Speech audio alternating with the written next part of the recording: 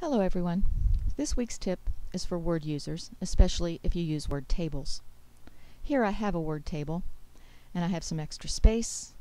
I have text wrapped where I don't want it wrapped, and I have columns that don't line up.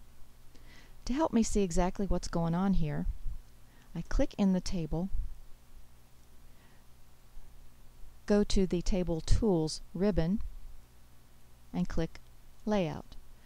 Then I select View Gridlines. Now I can see exactly what's going on in the table. If I click in this big space and press backspace, I can remove the extra space.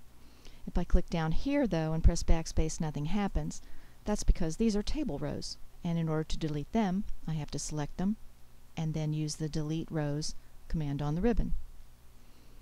Here I have text wrapping where I don't want it to.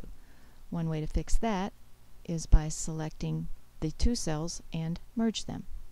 Now the text no longer wraps. And here my Action By column doesn't line up because clearly this one cell is out of place.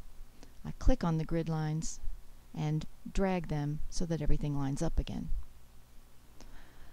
Don't worry, these grid lines don't print, and if you don't want to see them anymore, all you have to do is click the View Grid Lines button again.